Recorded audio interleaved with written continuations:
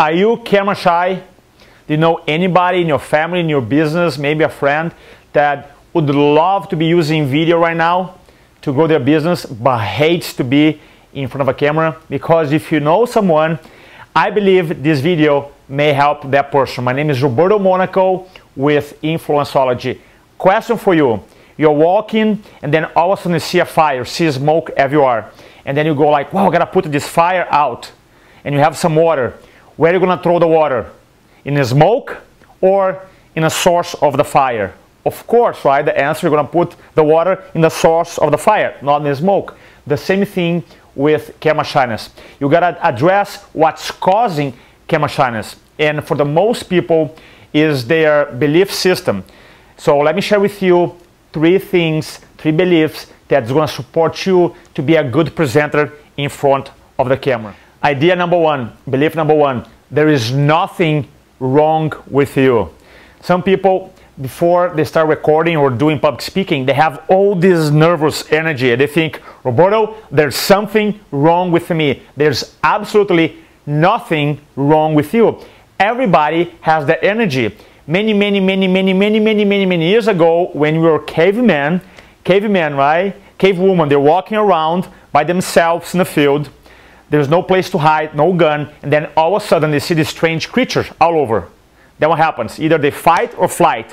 So every time you have a situation where in front of people you have no place to hide, you're just by yourself, or you have like a new situation, like for most people recording videos new, they have this fight or flight mechanism.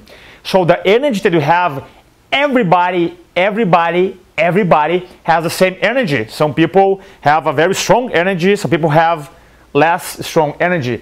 And the idea here is recognize that there's nothing wrong with you, there's not a problem. It's just your body telling you, hey, just get ready. It's not that you're camera shy, it's just that you have this energy and your body telling you, hey, get ready to record a powerful message.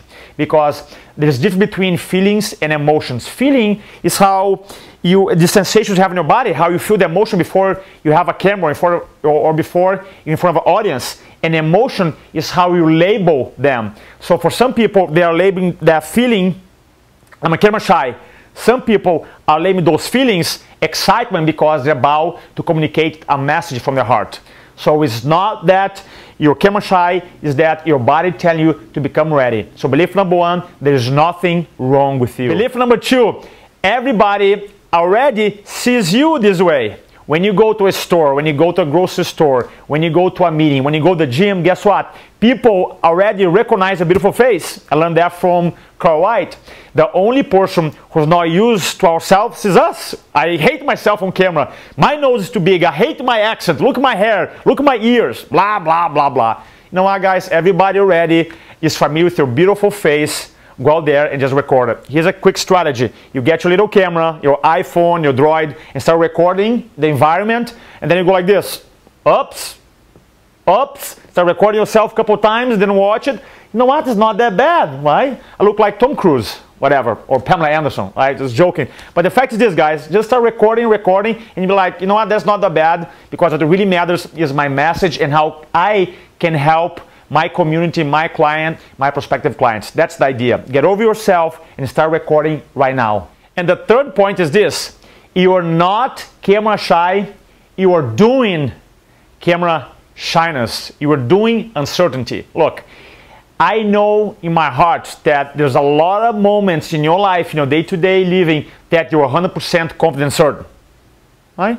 I know that. So just bring that confidence, that certainty in front of a camera, because it's the same thing. The fact is this, you're not walk around and talk to people the whole time and say, hey, I have camera shyness. No, you don't. Right? Before you get a camera, you may be doing camera shyness because you're focused on the wrong thing. You have a conversation in your head saying, I don't look good on camera. Then you focus on how bad you're going to look and what kind of message you're going to say. And that uncertainty, that conversation, that focus causes you to have these bad emotions.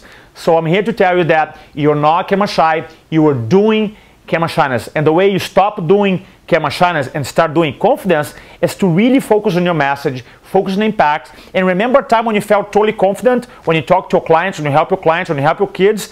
You have confidence within you right now, and you bring that emotion, that state, and start recording so that your message is going to be really powerful. I promise you that. As we covered today, the little energy that you have in your body is just your body telling you, hey, it's time to get ready to record a powerful message. Number 2, you have this beautiful face that God gave you. Go out there and touch people's lives. People already used to you, and get used to it. Start recording today. And number 3, the third point is this: stop doing camera shyness, start doing confidence, because you already have confidence inside of you.